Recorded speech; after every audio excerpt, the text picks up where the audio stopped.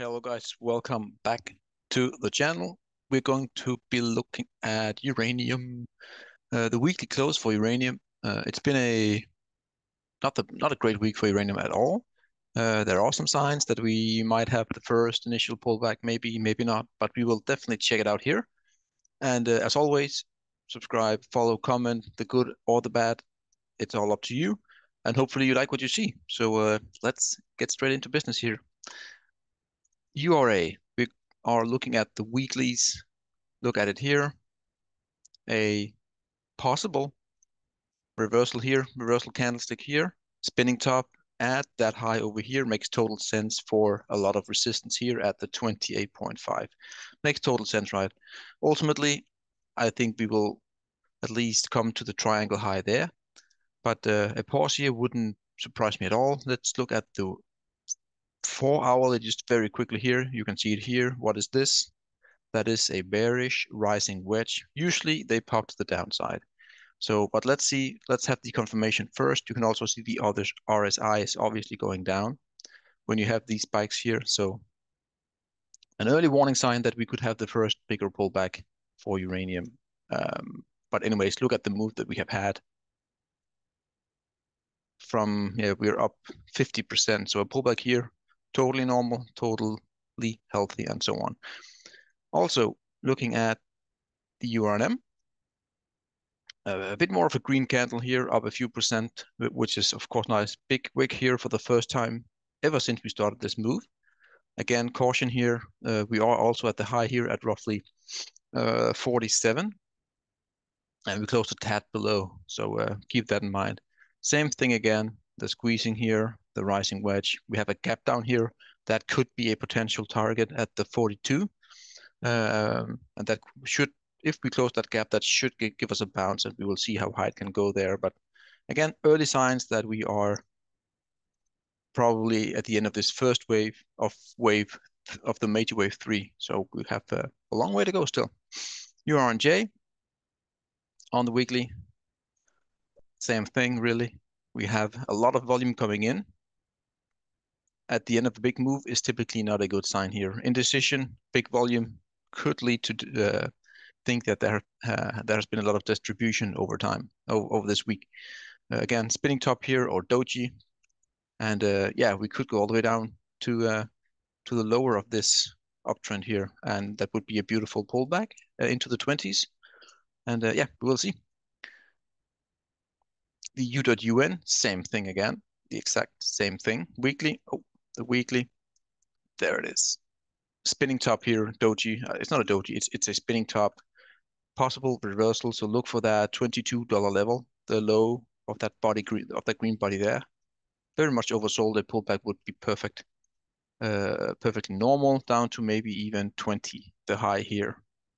That, but we have tons of support from 19 to 20. You have major support, and I don't see that one breaking at all. XLE, we are against the SPX still outperforming. Again, you can see the wick. So maybe there is some pausing here, but still, we are outperforming. One thing I would worry though, I think we talked about that last time as well, is if we go down here, you actually have a possible head and shoulders. So keep that in mind. That could be very dangerous. Just like here, inverted, then you can have a topping pattern there. We really want to get above this high here to really get this thing going once again. XLE keeps underperforming the URNM.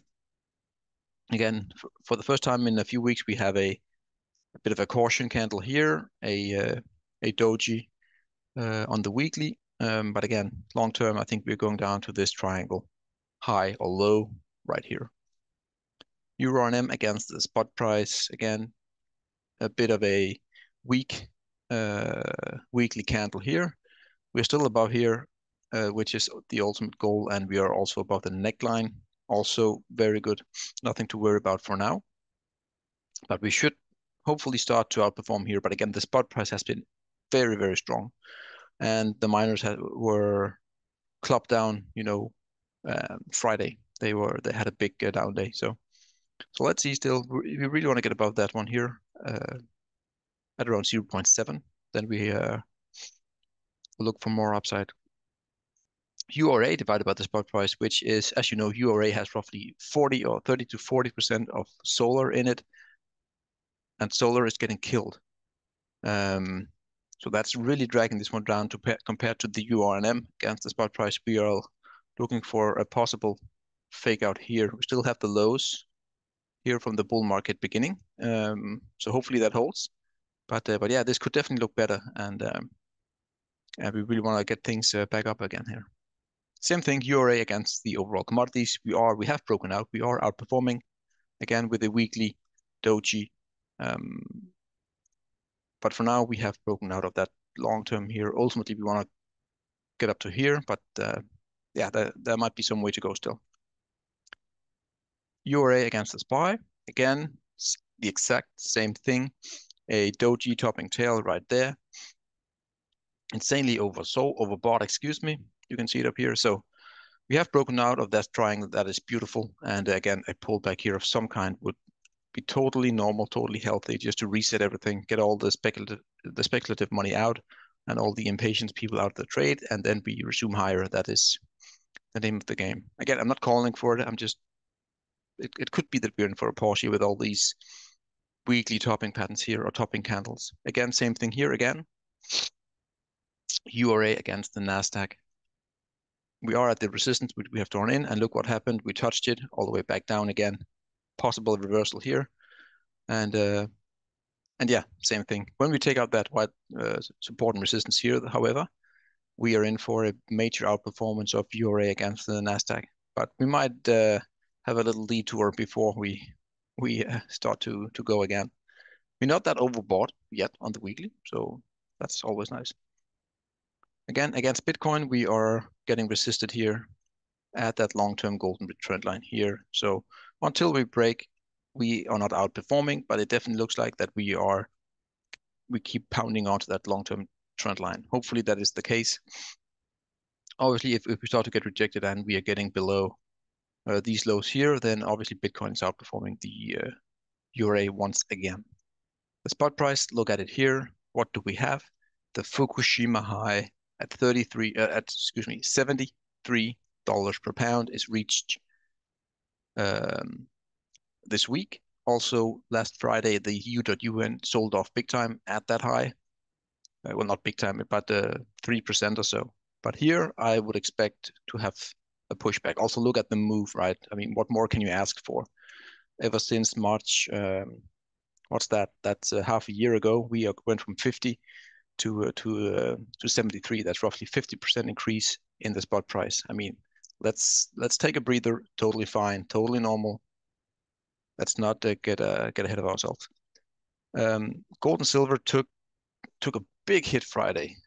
Big intraday reversal on some economic data that I cannot remember, but again confirming the uranium spot price outperforming gold. Excuse me, in this case silver. Look at it here, long term. Let's go to the monthly because we get a bit more compressed.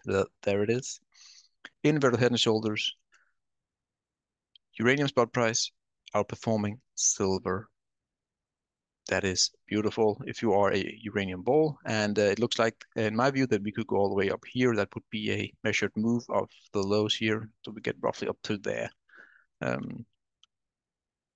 So beautiful from a uranium point of view.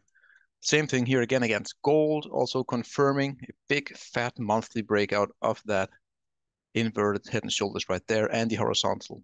There it is. We have two lines actually coming down. That was not very good drawn by me. But anyways, that is a beautiful monthly candle outperforming by the uranium spot price against gold.